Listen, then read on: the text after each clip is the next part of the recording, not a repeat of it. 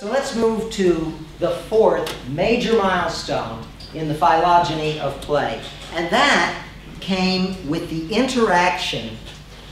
See, hominids had started by using their hands to throw things. And the hand became psychologically more important. And so they started holding things in their hands, looking at them, and thinking about them. And so initially this was merely to make stone tools. But once they started using their hands, they realized they could do other things with their hands. They just had to think more about it. They could build strange things. They could make fire. They could make clothing. And it all involved the hand, the eye, and the brain working together. And so in the fourth milestone, we see that the balance has shifted very strongly in favor of the cerebral element as opposed to the locomotor element.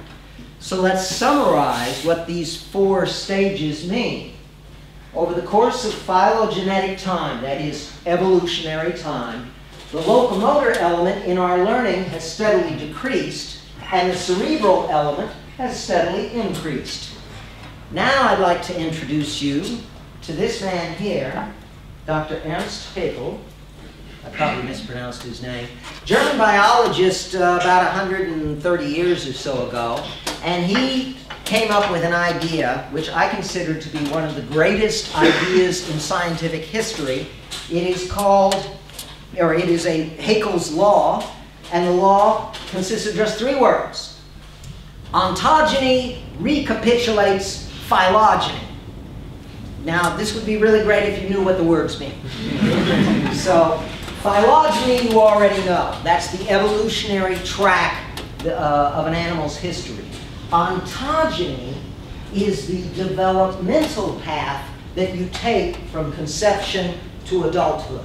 In other words, we start off as a fertilized egg, a single-celled creature, which is how life began.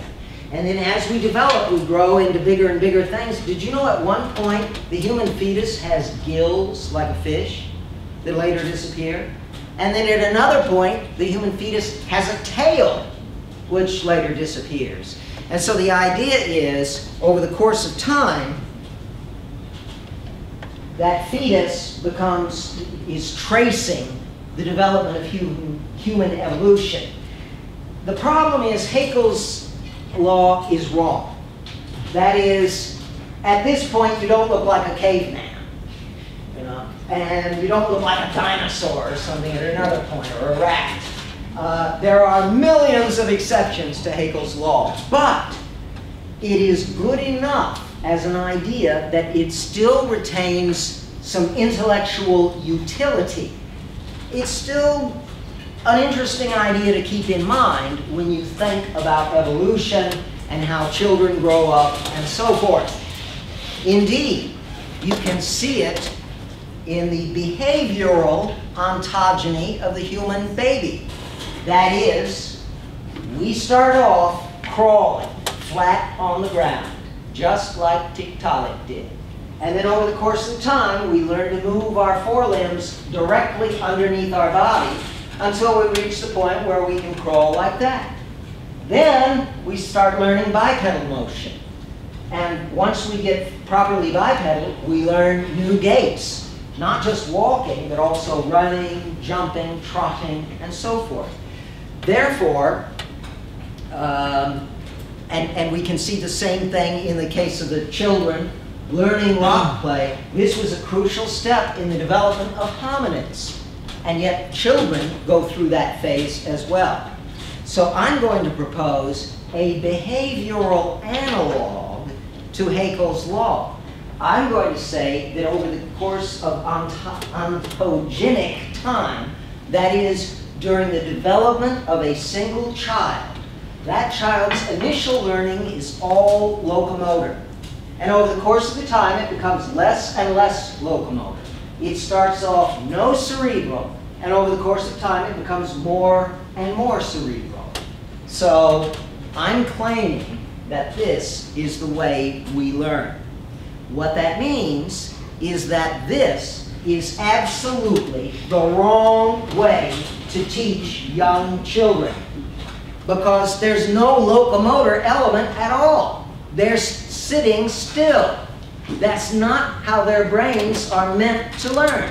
They want to run and jump and play and move around and engage in locomotor activity, because that's what their brains are geared for. This is the wrong way to teach arithmetic. They should not be seeing it on a wall. They should be feeling it in their bodies. Here, hold one bucket. It's heavy. Here's another bucket. Now you've got to pour some more water in, as much water into it. Now there's twice as much water. See, it feels twice as heavy. Here's 4 buckets. Here's another example. Take this cart and drag it 3 meters. Okay, good. Now, the next student, take this cart, drag it 4 meters. How far has the cart traveled?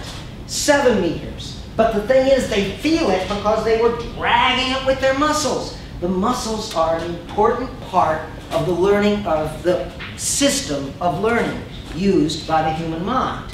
Part of it now, why are we doing this so wrong? Well, you could blame this man, although it wouldn't be quite fair.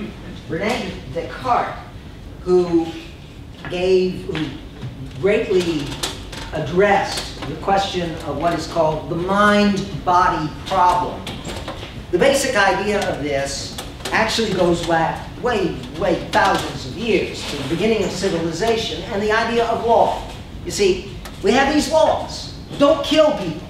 Don't steal from them. It should be obvious, okay? And if you do, we're going to kill you. Okay? Now, this is pretty simple. Most people should be able to figure it out, but for some reason, people continue to commit crimes. For thousands and thousands of years, people have committed crimes and been punished for it, and you would wonder, why? How can they be so stupid? Well, Descartes provided one answer to this, the mind-body problem. He says, well, actually, there's our mind over here and our body over there. And our mind is good and rational and virtuous. And our mind knows that we shouldn't kill people and we shouldn't steal from them. But our body is a barbarian. Our body has needs and desires, and it will do all sorts of criminal things unless the mind controls the body. And so you've got to have a strong mind and suppress those bodily urges, and that's the only way that we can be civilized. Well, yeah, maybe so, but that doesn't mean that the body is, the fundamental problem is that the body and the mind are not separate. They are very closely joined together. Here's an example from the English language. All of these phrases use a term from the human body to express an idea that has nothing to do with the body. In other words, we are using bodily metaphors to express purely cerebral ideas. The body still profoundly affects the way our mind thinks. Here's another example, probably even less useful. All of the the European languages are descended from an ancient language called Indo-European. And the word for foot in Indo-European is believed to be ped. And that basic word shows up in all of these English words. Now, is pessimism really about feet? Let me find another one. A peddler? Well, I suppose you can imagine a peddler is somebody who walks around selling things. But an octopus has 8 feet? Well, okay. Pajamas? That really is derived from pet. In other words, the body has penetrated our thinking so deeply that it's deeply woven into our language. And I'd like to close today by showing you that even adults even for adults like you, bodily thinking profoundly influences the way you think. Because you see, I'm doing it to you right now. there's something inside the brain called mirror neurons. These are organized in big circuits. And the mirror neurons basically allow you to feel something that you see. For example, you're watching a movie and here's a guy with a hammer hammering a nail. Bang, bang, bang, bang, and then he hits his hand. Bang! Oh, ouch! And you might say, ooh, ouch. There are lots of things you see in movies where you feel the physical thing that you see on the screen.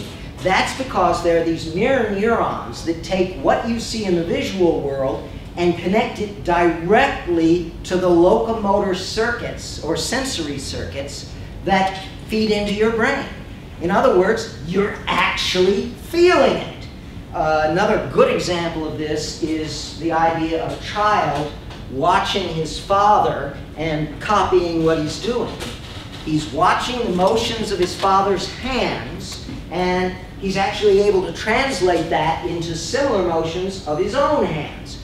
And we see it over and over again. The human mind is full of mirror neurons. And those mirror neurons are at work inside your brain right now. Because you see, I run around, I jump, I wave my arms, I do all of this stuff, and it's really a very sneaky way for me to get my message across to you without your even knowing I'm doing it. It's kind of like propaganda. See, because when I do these things, you, in effect, feel the energy and excitement that I have, and that makes you excited and energetic about it, and it makes you more willing to accept what I'm saying. So, even adults still have a strong connection between their body and their mind when it comes to learning. And so, the conclusion I draw from all of this is that we, as a culture, need to understand the importance of locomotor aspects of human learning. We should certainly make dramatic changes in the way that we educate very young people. We are already showing developments in that direction with early education. Early education is very well focused on locomotor behavior, but then at some point we put them into school, and at that point we throw it all away and everything goes to hell. Thank you very much for your time.